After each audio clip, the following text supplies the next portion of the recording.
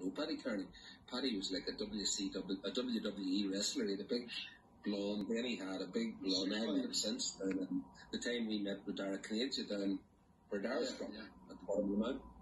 And Paddy had this big blonde, like that, and down. And he was a big, powerful man. He was about 6'5", John.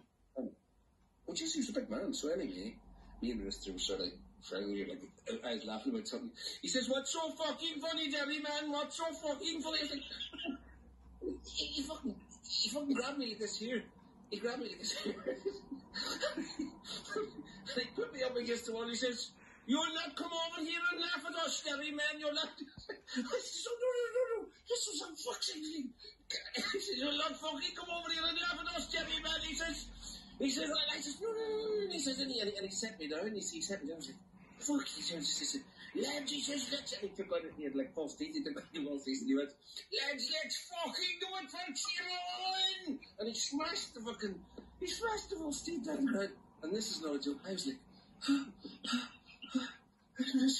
what the? And out the fucking thundered out the door, like fucking paramilitaries going into, or like the paratroopers going into the bog side. Out and thundered through the door. Audie Hamilton from Tyrone was playing full forward. You wouldn't remember Big Audie. Jesus, what a character, Big Audie. Huge big man as well. And before the ball was thrown, he just hit the full back for the other team. And you were his wingman. Well, it just exploded, you know. and I mean, the whole pitch isn't a joke. Everybody was fighting, you know. And I sort of inched over the end line and just walked over to my man says to me, he says, "Well, Jesus, I'm only out for the weekend as well." This is her baby. I says, "Well, we better make a pretense of it at least." So we did a bit of wrestling. This is not a joke. It was like, you know, it was like actors. We did a bit of wrestling, you know. And then I could hear boys afterwards, "Jesus, Brolly, give his man some beating." Was you